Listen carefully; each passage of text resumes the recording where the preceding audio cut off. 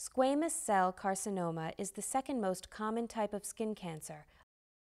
Squamous cell carcinoma, or SCC, is a type of cancer that forms on the skin's outermost layer. SCCs develop from keratinocytes, the tough-walled cells that make up 90% of the skin's outer layer. Years of sun damage can cause these cells to change in size and shape, resulting in the tumors that are characteristic of SCC. Often, SCCs appear first as rough, scaly patches on the skin. These precancerous lesions, known as actinic keratoses, or AKs, can eventually develop into SCC. Squamous cell carcinoma often appears to be a wart-like growth or a scaly red patch that crusts on the top and occasionally bleeds. Left untreated and allowed to spread, SCC can cause severe scarring or, in up to 4% of cases, death.